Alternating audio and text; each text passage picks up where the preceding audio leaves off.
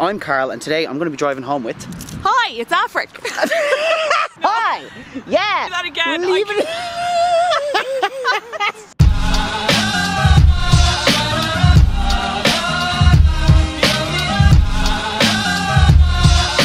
Okay, so welcome to The Collective on 2FM. This is a brand new series where I'm Carl and I'm going to be driving home with some of our favourite presenters on 2FM. Today, I'm going to be driving home with... Aifric O'Connell. You're going to have to explain yourself a bit. Sticks to flags. Jesus, Aifric. What? It's very hard to get into. Now you take this.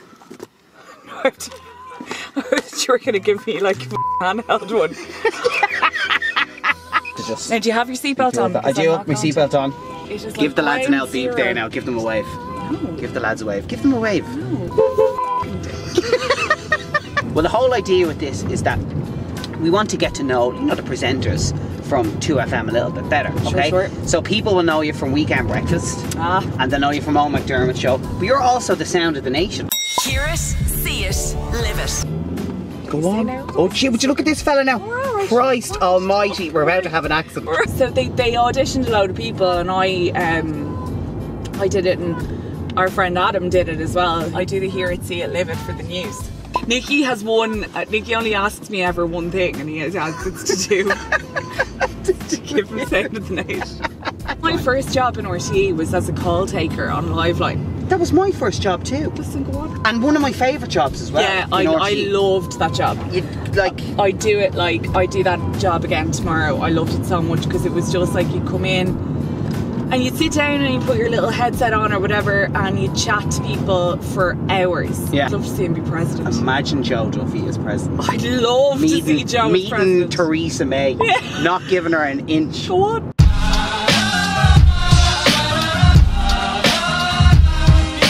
Now the main thing about this is we do want to get to know you a little bit better. Okay. Yeah. So to start off, I do have a few little kind of quick fire questions. Okay. What's your favourite animal? I love dogs. Love dogs. Do you have a dog? I did have a dog, R.I.P. Tori passed away. Do you need to pull Please over? go, thanks for that.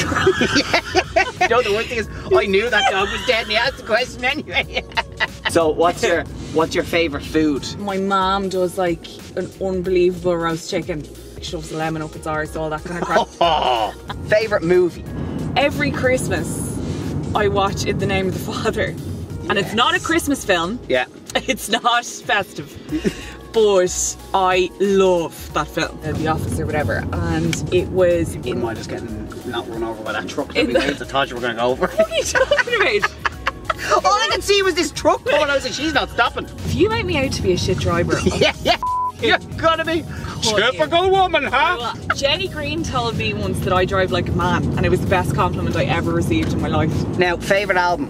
I think I'm going to have to say either Dr. Dre 2001 or the Marshall Mathers LP as well. I adored when I was growing up. Okay. Do you have a favourite quote? The best advice anyone ever gave me, ever, was to say to me that if you want to get the measure of someone's character, you watch how they treat people who can be of no use to them. Oh. There you are now. This person got to... Take your old time there. They're on the phone, they're texting.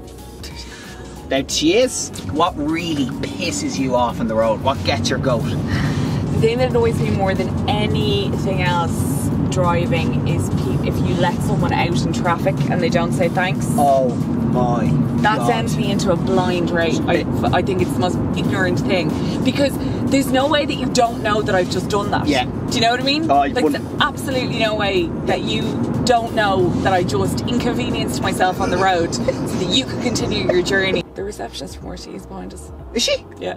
Which one? The one who's not Julie. I'm one of these people, right? If I have something embarrassing happen to me, I'm kind of like better out than in. I'm like, I might as well share it with the world. Because these things are they're too good to not share. Yeah. So with that in mind, what's the most embarrassing thing that's ever happened to you?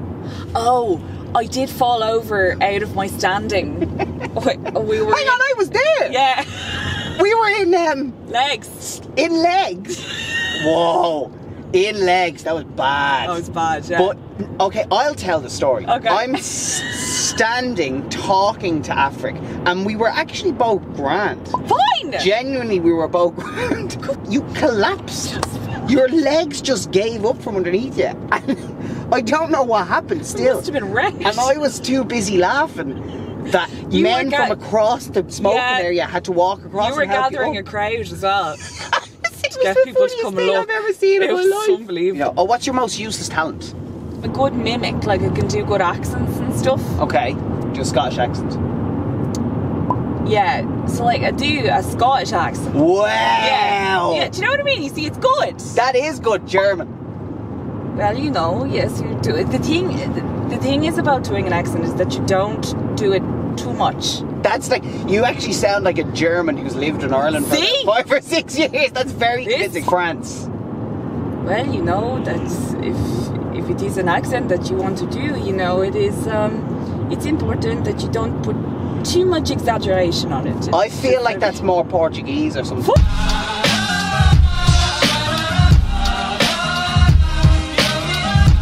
I'm gonna have to rate your parking. Hang on now, let's have a look. Now I have to say that's a wide space and you're very much on the line. You're in between. Am I in the line? You're in the line. That's what matters then, isn't it? Thank you very much. Thank you very much.